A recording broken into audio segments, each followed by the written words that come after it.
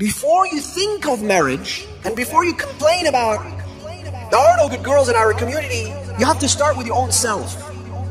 Stop thinking about marriage for a moment. Stop thinking about wanting to find someone. You have to settle down yourself. You have to start acting with responsibility as an adult. Ask yourself, if I was a woman, would I want to marry myself? Would I want to marry, you? And answer yourself.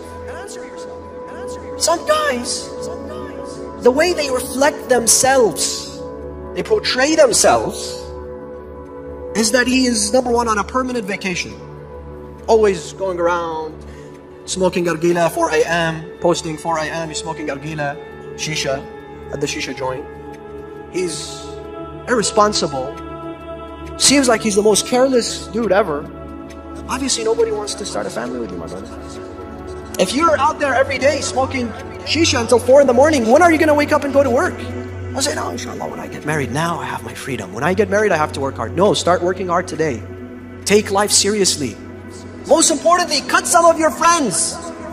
Look, you were a friend with this guy in high school, maybe college.